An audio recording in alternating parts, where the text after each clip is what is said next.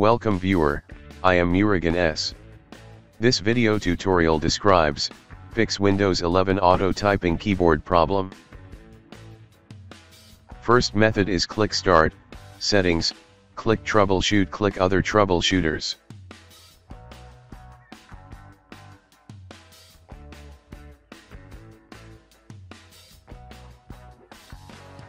Click Run under Keyboard.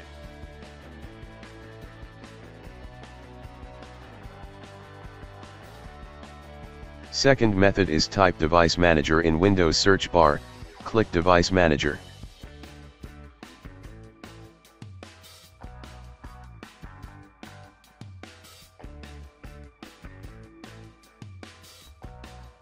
Click and expand keyboards, right-click keyboard, click Update Driver, click Browse my computer for drivers, click Let me pick from a list of available drivers on my computer, select Model, click Next.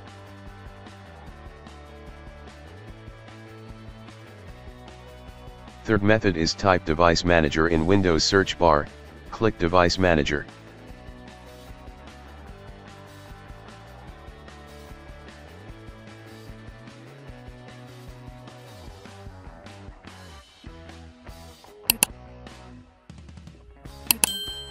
Click and expand keyboards, right-click keyboard, click Uninstall device, click Uninstall. I hope this video tutorial helps to you. Please like, share and don't forget to subscribe my channel.